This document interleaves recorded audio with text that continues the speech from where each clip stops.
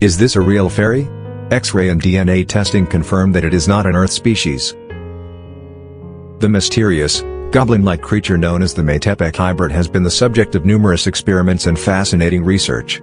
This mysterious organism's DNA sequence is made up of 5 different molecular organisms from different parts of the world.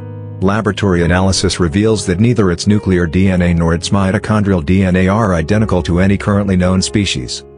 The real world always seems more intriguing than the novel at times. Richard Shaw met Mr. Jamie Maussan, one of the most well-known Hispanic-American UFO researchers, while traveling in Mexico with L.A. Marzulli. Mr. Maussan showed the two of them an amazing creature that looked strangely like a fairy in the legend as soon as they met. According to Shaw and Marzulli, they have been putting off making this discovery public for a number of years. Many people have high hopes that the fascinating research findings of this real creature will be revealed in the upcoming Watcher's Den episode, and that this will forever alter history. To put it simply, you need to see this creature in person to believe that it actually exists. X-ray scans and DNA sequences are dispelling our doubts, despite the fact that many villagers continue to believe this is yet another internet con. A mythical fairy is the terrifying truth behind this mysterious creature. This mysterious creature and the Metepec hybrid were the subjects of DNA testing by Ricardo Rangel, Ph.D., a researcher. He stated that 5 different molecular biology labs from around the world examined this creature's DNA sequence, everyone's surprise, and data that are generally available, show that its DNA is 98.5% similar to human DNA.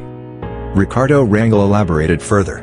The legs and feet of Metepec creatures are their primary feature. However, this enigmatic creature possesses a completely distinct characteristic: wings. We can clearly see its skeleton structure in its X-ray image. No, this is not a silly joke at all. It was not constructed using a model. The DNA Molecular Laboratory received tissue samples from this organism for research. They attempted to sequence its DNA but were unsuccessful. It can be matched with mammals or other animals. The study reveals that neither its nuclear DNA nor its mitochondrial DNA are compatible with any species currently known to exist on Earth.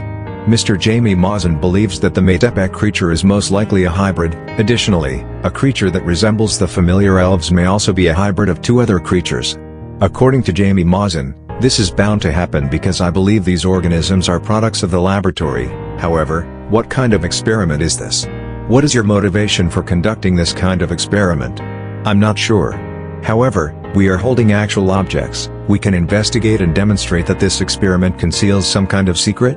L.A. Marzulli said, "Will these creatures come from Revelation? What about the bottomless pit mentioned in chapter 9? Locusts come out of the smoke and fly to the ground. Power is given to them, just like the power of a scorpion on the ground, and they are told not to harm the grass and all green things on the ground, and all trees, only to hurt people who don't have the mark of God on their foreheads. But the locusts were not allowed to kill them, only to suffer them for 5 months.